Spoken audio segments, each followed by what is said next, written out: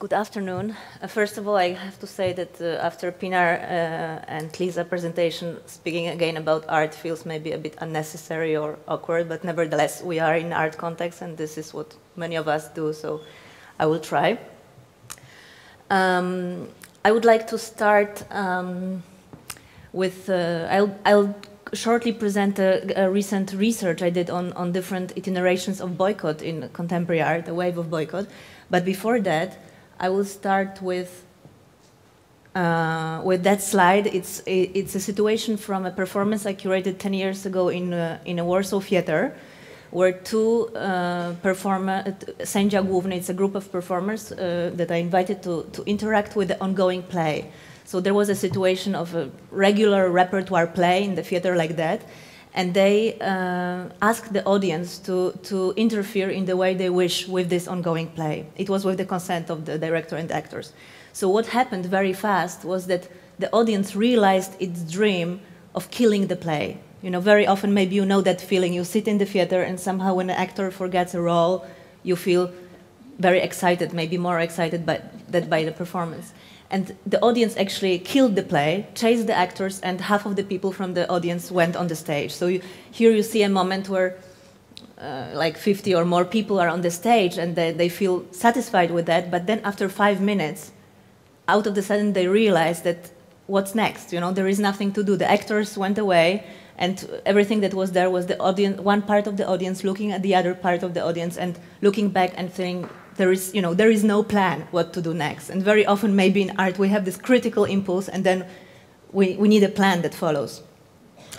And I will jump to this research because boycotts are actually those instances which do have a plan, in a way, you could say.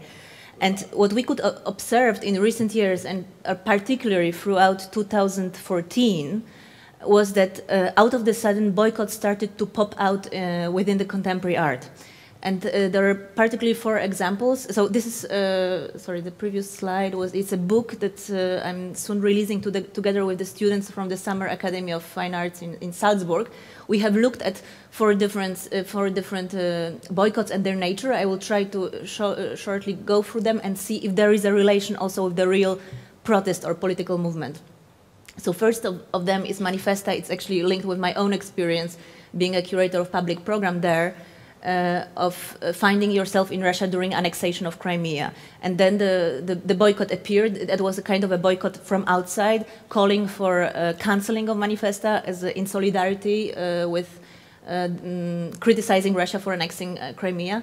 And as a curator, I was in this situation where I agreed with the you know, what boycotters were calling for, and yet I was inside and didn't feel I have to leave immediately. So the dilemma of engagement and disengagement was very, very leading to that context. But at the end, what I have tried to address was that, okay, in that situation, the art exhibition should go on, but it cannot go undisturbed. In other words, you cannot pretend nothing has happened. You know, it's important to embrace the political situation. Another example is the 13th Istanbul Biennial in 2013, where the biennial became also a target of boycotters, and actually because of the gentrification processes, but also the biennial coincided with the Gezi Park protests. And as a result, the public program was in the public space was cancelled. And the curators, you know, said that art cannot compete, of course, with what is happening in the public realm. Therefore, it has to go inside, and artists can engage as citizens. And there was a very big debate around that. Then came Biennale of Sydney, actually at the same moment, almost in March 2014, where a chairman of the board turned out to be involved in the Transfield, a company which is also sponsoring offshore detention centers. What is interesting is that this biennial was founded by that company back in 1976, but it was only in 2014 that out of the sudden this claim was heard, as if, you know, certain conditions came for this claim to be heard. And what is also interesting about this boycott is it was organized by the artists within the biennial. So not only calling from outside, but actually the artists who challenged and said that they will not go on and they will stop the exhibition if something doesn't change. And at the end of it, actually, the chairman resigned. So in it was tokenistic victory, but still within the biennial it was a victory. But of course it didn't influence the politics of the detention center and the Australian government.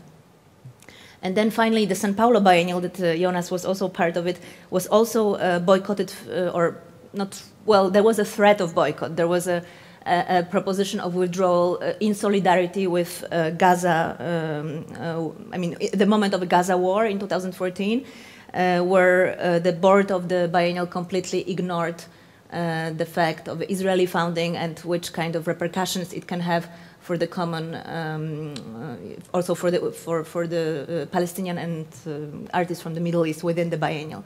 And what was also important with that biennial is that the curator sided with the artist against the board, so that somehow the protest happened inside.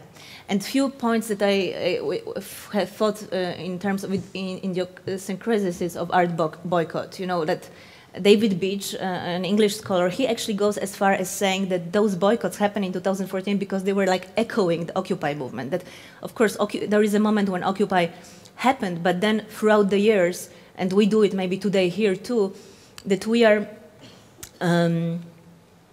like going through the effects of Occupy. We are intellectually absorbing it.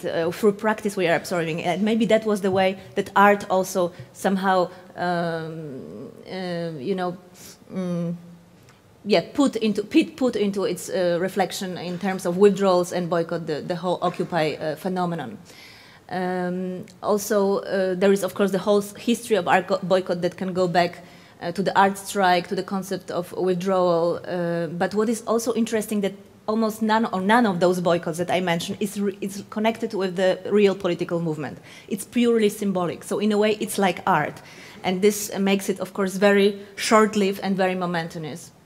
They, of course, do have a whistleblowing character. They have a character of paresia, to use the Foucaultian term, to speak truth to power that we also mentioned here today. They do have hidden agendas, so of course, you know, they go against, they reveal the sponsorship, the PR strategies. Maybe they are also, some argue against the rise of curators. And what I would like maybe to end up with is that an argument of Tirdar Zolheid, a curator who was also reflecting on the boycotts, that maybe when we look a little bit in larger forms at the art boycott, it's not that they are there. One thing is to support and to be in the solidarity with the real movements, but the other thing is maybe they are in a sense of intuition for art, to make art differently, to make a step from only being critical to being also proactive. So in other words, if the audience would come again on the stage, that there is not this feeling of confusion that we killed the show, but that we know also where we go next. So, thank you.